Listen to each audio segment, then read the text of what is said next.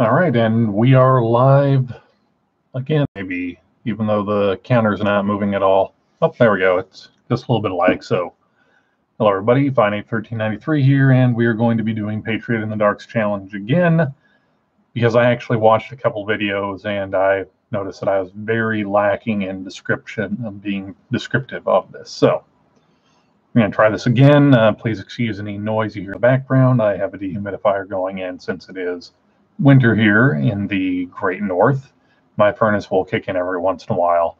Also, I can't figure out how to get my headset to pick up audio, so we're going off the webcam here. So, first things first, I do not need my glasses, so we'll take those off.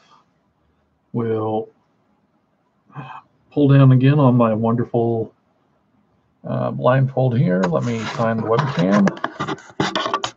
Hi. I know I look very dorky, more so than usual. So, what we have here on the table is a Dan Wesson Model 15 357 Magnum Revolver. It is a just a standard kind of medium frame, same size as like a GP100, maybe a little bit thinner, or I forget what Smith & Wesson's letter designation for all of their frames are. So, enough of that. So, right now we've got on here these small, they're not really boot grips, they're more of a compact grip. They follow the lines of the back strap, the back part of the revolver that fits in like the palm of your hand.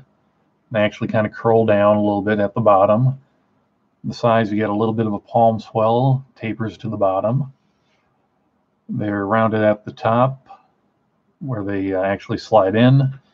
There's room for your finger behind the trigger guard on these wood grips. Before I get too ahead of myself, let's check to make sure it's unloaded. Now, the Dan Wessons have a kind of a different release mechanism. It's up here on the cylinder crane. It's in front of the cylinder. You pull down and pop that out.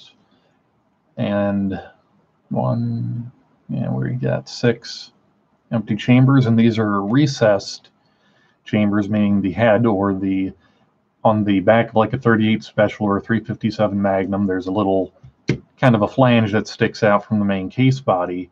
And what a recessed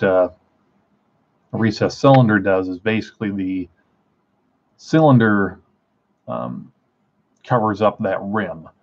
It's something that they used to do. It's not something they do anymore because it's basically a time saver. It's easier just to have a lathe kind of just turn off all this and have it to like counterbore everything to get the rims to fit. So push the ejector out. That's at the front of the cylinder, kind of center. It's actually what the cylinder rotates on. And then close that up.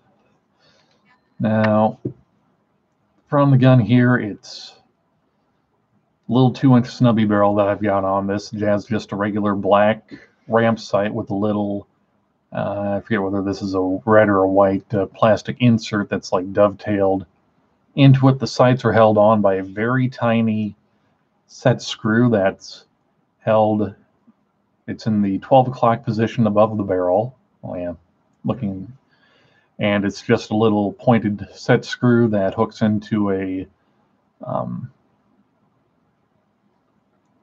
reverse dovetail that holds the sight in, and then on the other side of that little sight dovetail, there's just a small cross pin.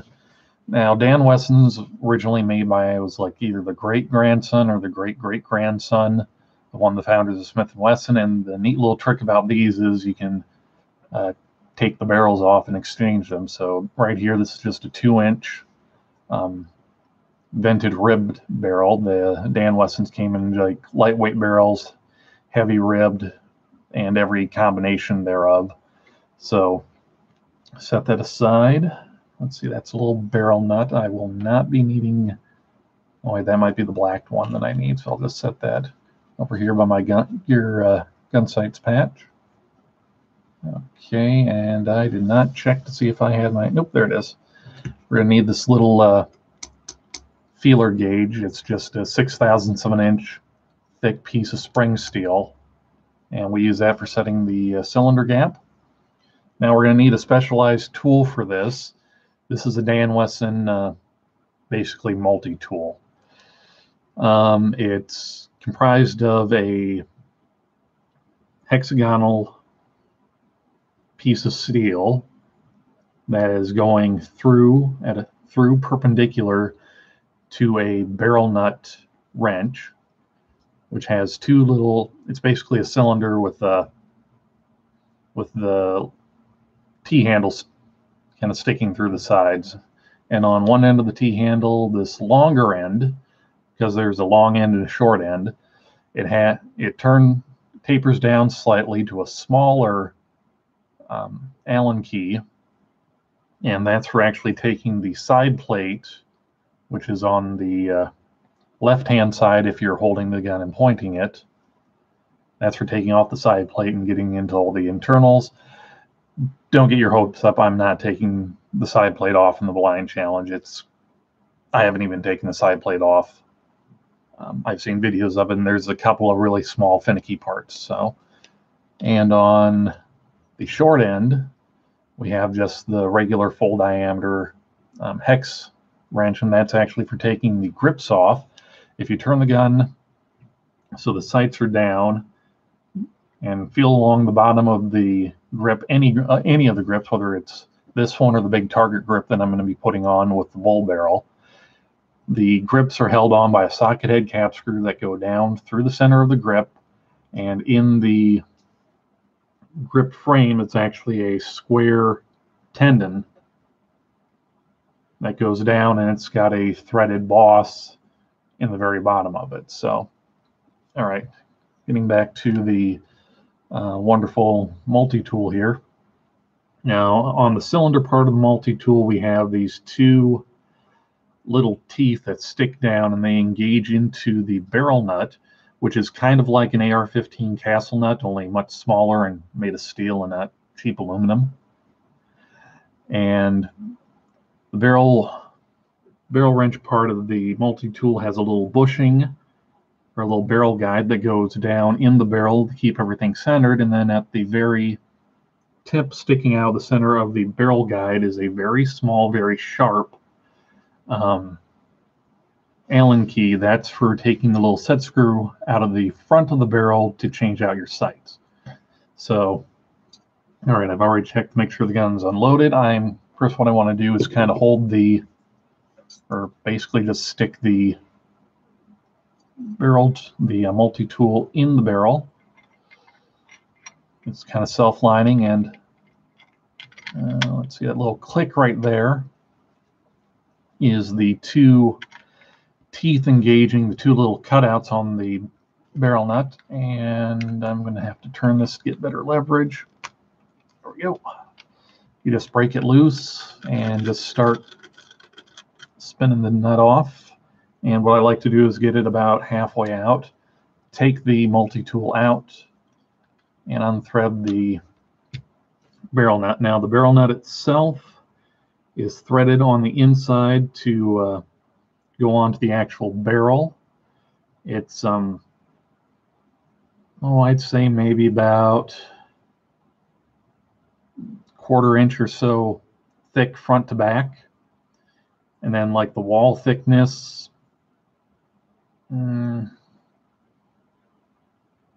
maybe like 1/4 inch, 200,000, something like that.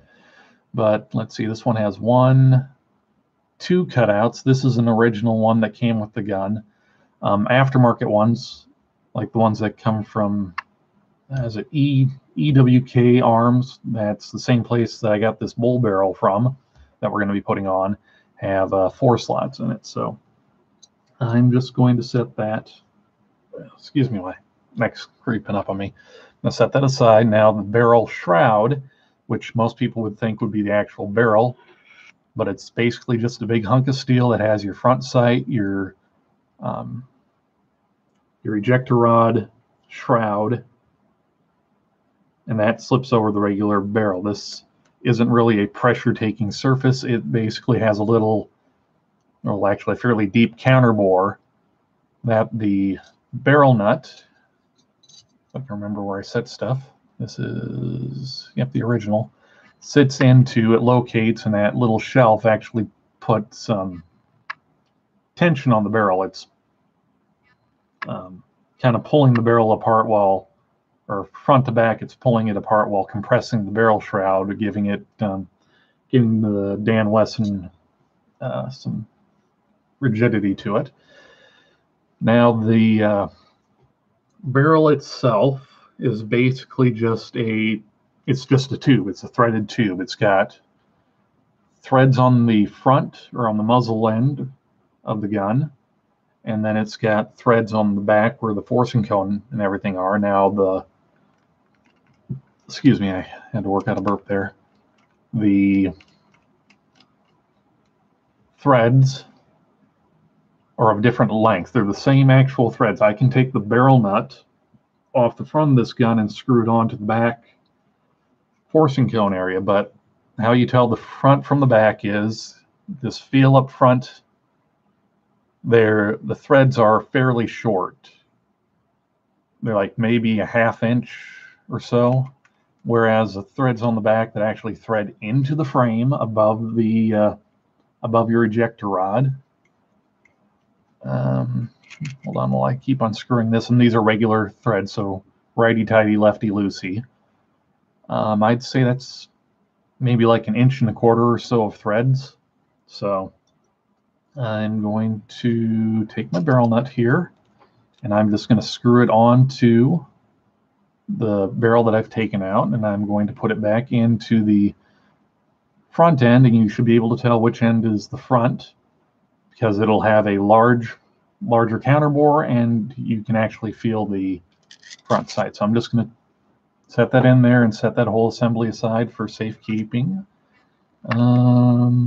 Let's see here. Okay, there's my grip. I'm going to push that aside to the mat. Now, this super heavy barrel that I have, I'm just going to take the barrel out of the barrel shroud, and I'm going to loosen or take off this nut. And yes, it is a stainless nut, and no, I'm not haven't taken my blindfold off yet. See, still wearing it. I know it's stainless because I have a compensator that goes on this that's stainless. So anyway, now this bull barrel, it uses the same basic tube. All barrel tubes are of the same basic dimensions. The only difference is the length. This is a 6-inch barrel, and this bull barrel, yeah, it's I'd say about 1 inch or so thick, left to right. Top to bottom, maybe about 2 inches or so. It's rounded on the top. Pretty much if you were to take the top and bottom, not rounds, they're not chamfers. Anyway, if you were to take the rounds off the top and the bottom, they'd make a circle. So yeah, it's pretty much just a big bar that's been rounded off. The front end is squared off. It does have a nice chamfer around the outside edge, but pretty much this is just to add weight. And it's a really sweet shooting gun with that on there. So first thing you're going to want to do then is move the barrel shroud out of the way. I'm going to feel for which, okay, this is the long threads. So I'm just going to get that lined up with the threaded hole. If you hold the gun like normal, there should be a threaded hole on top in line with the top of the cylinder. And I think I forgot to mention this particular one has, or this particular Dan Wesson has adjustable rear sights that someone's rounded all the corners off of. Now I'm just going to get that barrel started here. I don't want to screw it in all the way because if I can remember where I put my feeler gauge. Of course, I put everything in a pile, so it's in the bottom. Now this feeler gauge it's got a wider end and it's got a skinnier end. The wider end is going to be squared off with little rounds on each corner. The skinnier ends are just going to have a radius, that's the word I was looking for, at the bottom. You want to stick the radius end in between the front of the cylinder, or just right in front of the cylinder where the barrel would come in, because this is what we're going to use to set our barrel gap. So we're just going to keep screwing this barrel into the top of the frame. Yes, I do have the right one in there, or in the right way around. And this feeler gauge is cut to where it fits between the top strap, or the bottom of the top strap, which is basically the very top of the revolver frame, and the cylinder hub. I forget what the actual name of it is. So we want to set this to where it has just enough resistance on it to where this, I can pull this halfway out and it's not going to just slide down. I don't want to screw it on there tight, because when we screw the barrel on, or the barrel nut on, it will actually tighten the barrel down a bit. So I'm going to take my bull barrel here, and okay, I forgot to mention, because I just felt it on it, felted it. That's a nice word. The rear of the bull barrel has these little chamfers on it that go down to roughly the same thick, to make the bull barrel roughly the same thickness as the frame on the revolver. It's just kind of a nice little, I guess they call it like a beauty line or something like that. So I'm going to line up the bull barrel with the hole, or with the barrel itself. Now this is actually an aftermarket one, so it's a little bit, everything's a little bit tighter than, okay, I already tightened that down a little too much. Now for lining up and making sure everything is clocked correctly, there is a small roll pin that would be, let's see, about the 8 o'clock position. If you're looking down the barrel, it's at the 8 o'clock position of the ejector rod. So all we have to do is just slide this on here, and then there's a little drilled hole in the barrel that'll hold it on. So, all right, or of the barrel shroud, sorry.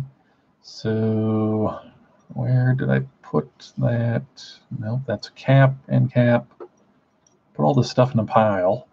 So, all right, now with the barrel nut, what you want to do is, there's a smooth side, and then there's a side that have the little teeth cut out. You want to have the smooth side go in to the counterbore. You want to have the teeth sticking out, and all you have to do is just get them. I remember why I did this the other way around. Okay, just keep the barrel shroud held on there, and we're just going to screw the barrel nut on. And basically what I do is just find one of the cutouts and just kind of like, this might make me sound like an old or weird guy. Think of like a steam locomotive. And for those of you who are too young to know what that is, shame on you. And just basically kind of go around and around on that. So once I get it finger tight, what I'll do is, okay, there's still a little bit of play in the barrel, but I'll stick the barrel nut wrench back in. It'll kind of, you'll feel it click when it goes in, and then just tight.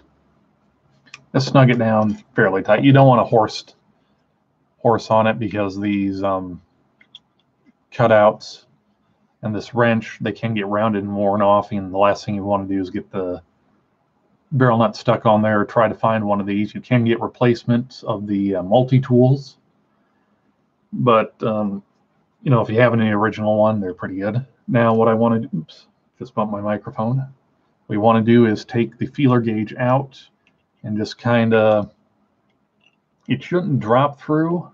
There should be a little bit of resistance, because the back of the barrel has come out into the, I guess you'd call it the cylinder cutout on a revolver.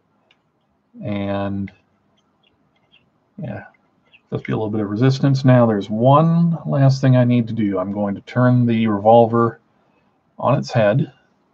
I'm going to take the short end of the tool. Actually, what I'm going to do first is I'm going to put the little protective safety cap back on the barrel nut part of the multi-tool, because that little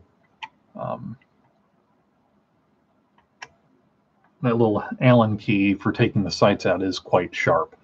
So I'm just going to put the grip Allen key into the grip screw on the bottom of the revolver. I'm going to screw it out. Once again, standard screws, lefty loosey, righty tighty. Just going to pull this off, and there's just this little square stud. For me, it's about 3 fingers or so long. There's a little threaded boss on there. Now, when you're putting your grips on, some grips, the little socket head cap screw can fall out. So just put that. So just keep them turned the right way. Now I'm going to find the bottom of the hole. Now this target grip, it's a much bigger grip. It kind of arches out a bit more towards the back. It flares out a bit more all the way around the bottom. You can't touch the frame behind the trigger guard on this, or with this grip installed. It's got some nice checkering, a little thumb cutout on the top, Dan Wesson medallions on either side, and there we go. Now what I want to do is, once again, we'll check it to make sure that the ammo fairy hasn't left me anything. We're going to close it up. I'm going to cock the hammer, and I'm just going to ease it forward, and this is basically to make sure that we don't have any binding, because it is possible to get your barrel nut a little too tight. So, okay, I say we're good. Thank you, everyone, for hold on, let me see if I can get me roughly in there. So probably not, but thank you, everyone, for watching. Please go over and check out Patriot in the Dark's Blind Challenge and all the other videos that everyone else in the 2A community has put out for them, or for him.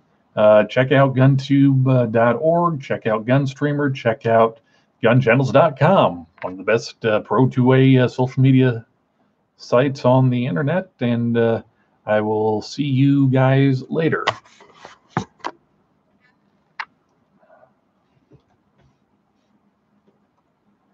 Okay, grab my glasses so I can see what I'm doing here.